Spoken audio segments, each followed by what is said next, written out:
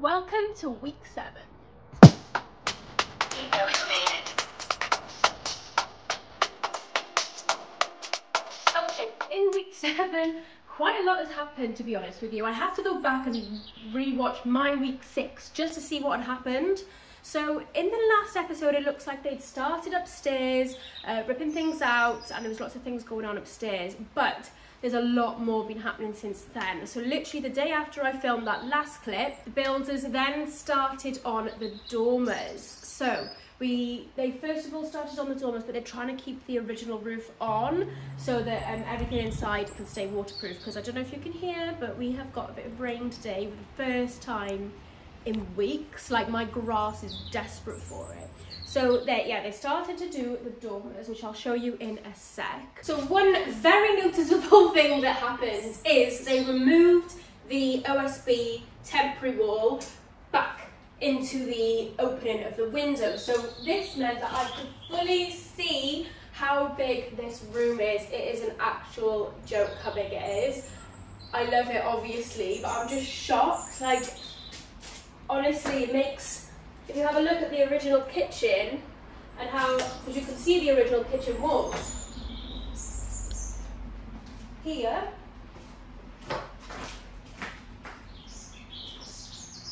to here.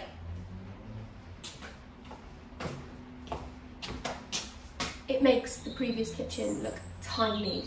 So pretty much that whole wall is going to be utility room and kitchen space. And I measured as well the island, so I'll pop up by here and show you how big the island is going to be with a tape measure. So that's pretty big as well. Actually, I think it might be the same length as those pine things there.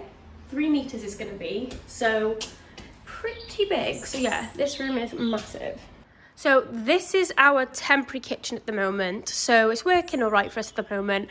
It was disgustingly dirty, so I gave it a real good clean the other day, well, yesterday actually. But yeah, we've still got a fully working washing machine. We've got a line out in the garden, which is great, and we've got full functioning sink and tap, which is great. So for us, washing our dishes at the moment, it's just so much easier. And then the builders also brought in their own fridge, which is full of their drinks, because obviously it's so hot here at the moment. So it means that they can have nice, cool drinks, which I felt bad because I was looking at their milk on the weekend thinking, ugh, it's going a bit clumpy over there. But yeah, so that's the temporary kitchen. And the boiler, we had the boiler renewed in 2021, so that's pretty new. It's a Worcestershire Bosch, oh my god, that is a mouthful, boiler. So as soon as the work's done, we need to have that service, because it's not cheap to fix your boiler these days, guys. So let me take you into the living room. Okay, so this room is kind of like a dumping ground at the moment, which is fine, I think, because there's not loads of things happening in here, like most things happening in the kitchen area, obviously because it's a kitchen, so there'll be lots of works happening in there. Whereas this room is pretty much like, it needs plastering, it needs screed on the floor, and it needs a bit of like chimney breast repair, but I don't know if I'm just going to cover it with plasterboard yet. But it is pretty much a dumping ground, but it's a good place to have somewhere to pop all the stuff. So all the insulation has arrived. I'm not sure if this is going in the eaves. I feel like I don't know if it's going in the eaves, because it's a lot of insulation just for the eaves. Well, I've got plans for all the eaves once the house is done. Like, I eventually want to start turning the eaves into like storage holes, so that, you know, you don't have to have wardrobe space, you could just have the eaves. So I'm hoping it's not for the eaves, and then it's going in all the noggins in the floor joists. But I suppose I'll have to ask the builders.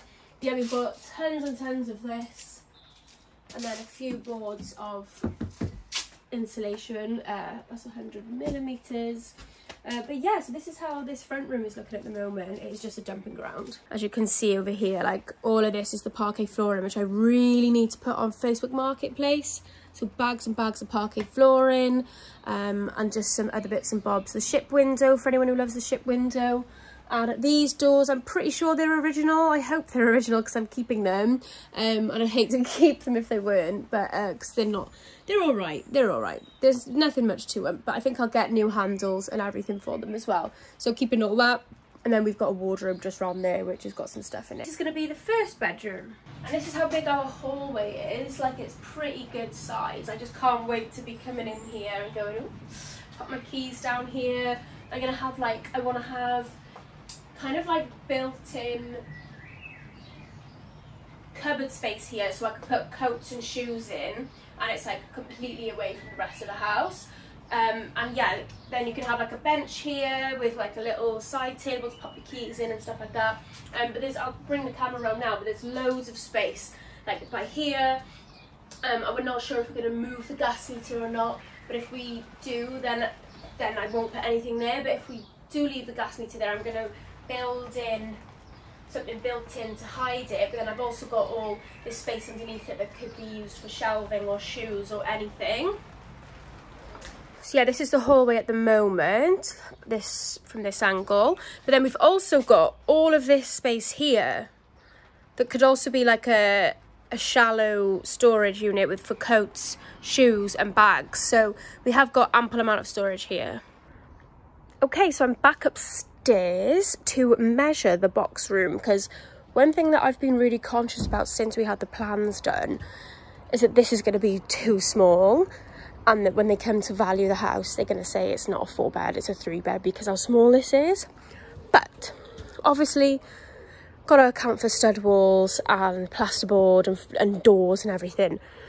But it doesn't look as small as I thought. So I'm bringing my tape measure up with me. And if I pop up the plan here for this little box room, it seems as though, sorry, that it comes... If you look where the steel beam is, it's there. And on the plans, the little bedroom doesn't quite reach where the steel beam is. So I'm going to say perhaps where that bolt is there is where the end of the room will be. So some of it will have this sloped ceiling, and then the rest of it is going to be in the dormer space. So I'm going to go ahead and measure that and just see kind of like what we're working with. Can we get a single bed in there? Like what's the deal? At the end of the day, if a bed goes in my opinion. So yeah, gonna see what that's like now. So what I think will happen is from where that double joist is, that's where the wall will come up. So I'm wondering, can we go a bit more into the eaves to match with this dormer, so that you could have a bed running all the way along there, rather than the bed going, oops, like that, as per the drawing. So let me just measure this now and I'll let you know what the measurements are. So I don't know if you can see, but I drew this little diagram here of the 4th bedroom. So it's 8'9" at the widest part by 6'11" at the widest part. So it is actually going to be a mega small room. So I don't know whether to cut into the back bedroom just that little bit more, so that it's more like, yeah, like 10 foot by 6'11". I'm still trying to debate whether to make it a little bit bigger is going to be worth it or not. But I think once everything's up there, maybe speak to the builders, see what their opinion is on it all, and kind of see if they think it's worth cutting into the master bedroom to get a better dimension, or if it's better to have like 3 big bedrooms and a little bedroom. So I'm not 100% sure, but it looks bigger than I thought it was going to be in my head. But in our last house, we lived in a 3-bed new build, and the 3rd bedroom was tiny. And this is smaller than that, so I need to have a real good think. Okay, so I'm just upstairs now doing a little bit of measurements. So according to plans, this bedroom on this side will be 410 centimetres. So that wide. So it's quite a lot of space there. Remember, obviously there's reduced head height up until like those 2 there. That's where the wall will begin, I think. But yeah, so that, I put staples there. That is the width of a king size bed, and we've still got 150 centimetres there. And how many centimetres there? 300, yeah, another 110 centimetres this side. So I'm thinking like you could potentially lose just a bit more over here to get that little bedroom, sorry, like a bit bigger in ratio, because if we've gone half a metre out this way, we could even go half a metre out in that bedroom, and this room would actually stay the same as what was on the plans. Or we could have, you know, make the most of it and have a bigger bedroom. So not really sure, but I can't believe, like, surely that's not a king size bed. So I've measured out 150 centimetres, so let me know if you think that seems about right. But yeah, so I thought I'd just show you, like, that's the where we're hoping the wall will come up to. And then on this side of the room, the bedroom will come all the way up until where that OSB is. So this side, so there'll be like a cut here, where that bedroom is, and then we'll have all this space here, all this space here, all this space here. But obviously it's looking bigger than it's looking bigger now, because obviously we're going right into the eaves here. But I believe where there's doubled up joists, that's where the wall will be. So just from looking at the plans, so yeah, it'll come down like that. So yeah, I'm just gonna go measure the other side of the room, because I'm putting like projected versus actual measurements. Obviously all these measurements will change a little bit anyway because of the plasterboard, the insulation, everything like that. But I'm just getting a little bit excited about everything, so I'm just like making sure I know the dimensions for everything to look at flooring and stuff like that. This is where we're at. I'm upstairs now, and as you can see behind me, there is an actual upstairs. So if I look at last week's video, it's not the same. There's nothing up here. I couldn't even see the back bedroom. So I will show you exactly what's been going on up here now. Okay, so I need to be careful because there's not flooring or boards down everywhere. So I just need to try and stay where there is boards. So they've put this OSB here. I'm not sure what OSB stands for, but I know it's like chipboard. And the OS, and then it's board. No, I don't know what it stands for, but if you hear OSB, it's this material here. So they just put that there to ensure that the dormers are waterproof. So at the moment we've got this barrier stuff up on the dormers to try and keep everything in. We have had a little bit of rain over the weekend, and I can't see any water damage. Okay, so this is going to be the front bedroom. There'll be a apex dormer here, and that's what the steel beam out there is for. You can just see it poking down there. That's the steel beam out the front. So yeah, this will be the front bedroom. There'll be an apex dormer here, and then over here you'll have reduced head height wall with one window, and there will be a wall there going into the bathroom. That'll be the bathroom. So it's a very, very narrow wall there with just one window over this side.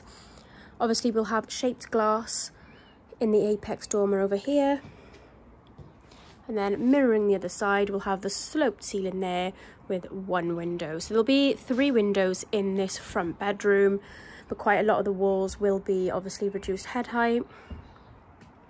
But it will be a pretty decent sized room. So like I said, it'll come up to here, this window here, and then these are the steel beams which classes the hallway. And then you will go through here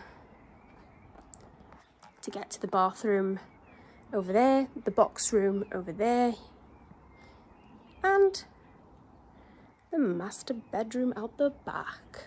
So let me just move you through. Okay, so this is where the bathroom will be.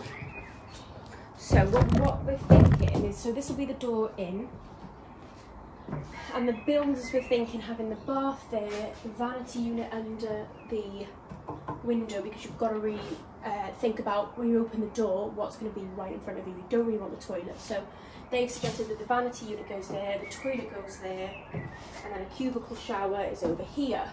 But I was thinking maybe you could have the toilet behind the door, vanity unit there where the wall is, so that you can have a mirror on the wall. And then maybe the basin under the window. And when I say basin, I mean a bath. And then the shower over here in this side. Potentially, because I think it'd be quite nice. Oh, that's not secure. It'd be quite nice to have the bath under the window so that you can have mirrors on the wall over the sink. But until the walls are constructed, it's really difficult to know exactly how much room you've got for everything. This little box room in the previous video.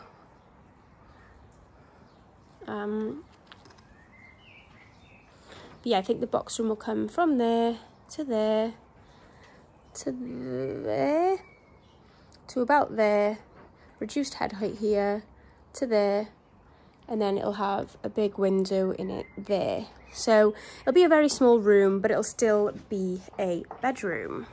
Okay, so that is my week 7 video. I hope you've enjoyed seeing this roof transformation, because it's been getting me really excited, and I'm just loving coming up here and measuring things and seeing where things might go.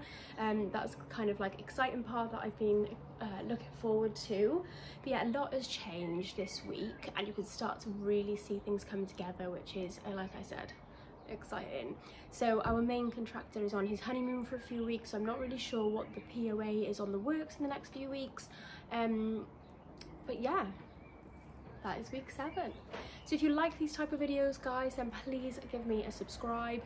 Let me know in the comments what you liked about this episode, and if you've got any questions on the build itself, I will try and answer, and if I can't, I'll ask the builders and then I can answer you then. But yeah, thank you so much for watching if you've got this far, and I will see you in week 8.